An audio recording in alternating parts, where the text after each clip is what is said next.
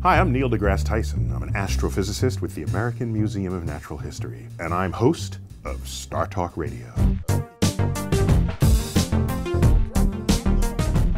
Welcome back to Star Talk Radio. And it's fighting all these air molecules. Like, what's up with that? We win. Astrophysicists win. Oh! Yeah, I said it. Snap! Bada bing! Wow, I'm getting it! Yeah, I remain skeptical about the near-term future of space travel. I think, yeah, we can get it so that we visit the moon, Mars, asteroids. There are economic reasons to do it. Maybe you want to mine an asteroid. You want to be tomorrow's first trillionaire. That person is going to be the one who mines asteroids first. These are the nearby targets, but the more distant targets, there's no known way technologically that would enable that in a human lifetime. But if we're stuck in the near solar system, I'm cool with that. I'll visit Mars. Mars. The Hyperloop is cool.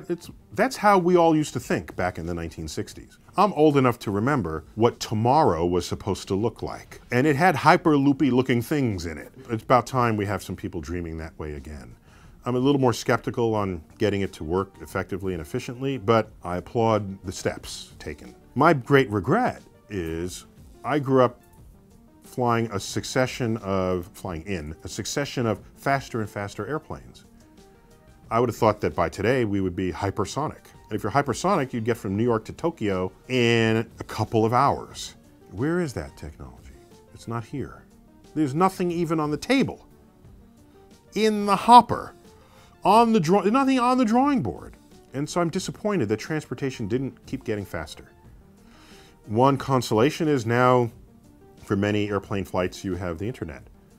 And so what would I do if I landed earlier? I would have gone on my computer and gone on the internet for 10 hours. So I welcome the fact that it now actually doesn't matter how long the airplane ride takes, because I can still be productive on my computer, plugged into a power outlet, surfing the internet.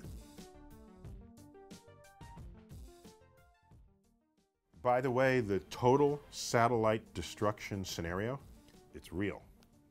One satellite can take out 10. They each take out another.